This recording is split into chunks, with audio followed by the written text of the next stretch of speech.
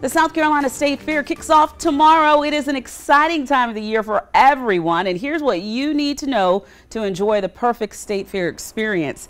Gates open at noon tomorrow and rides will start at 3. It is also Dollar Day, where admission is only $1 at the gates. Military and kids under 5 get in for free, and anyone 55 and up can get in for just $7.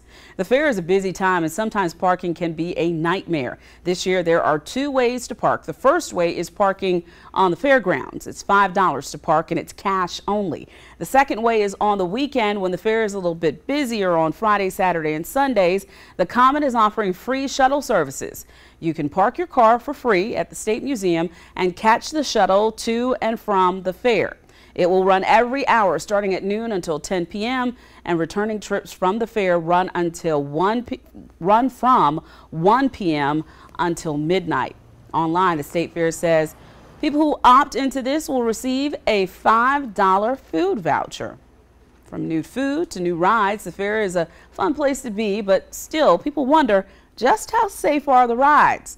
Well, we spoke to the ride providers, North American Midway, to get a better understanding of rider safety. They say they use at least 3 levels of safety checks, including state inspectors, third-party inspectors, and their company's own internal inspections. Every single day, each ride is inspected, and if it is not up to code, it doesn't receive the green light to operate until everything is fixed.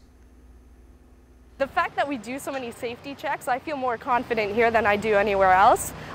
You're missing out on a huge amount of fun if you don't give it a shot. But I mean, at the end of the day, I'd put any one of my family members on any one of these rides, so it's definitely safe and worth the experience. There are 66 rides currently at the fair, and all of their recent ride inspections are on our website.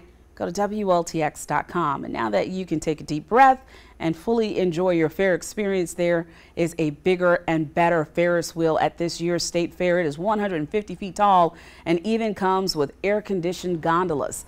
Sounds like a great way to see the Midway and a whole lot of downtown Columbia, too.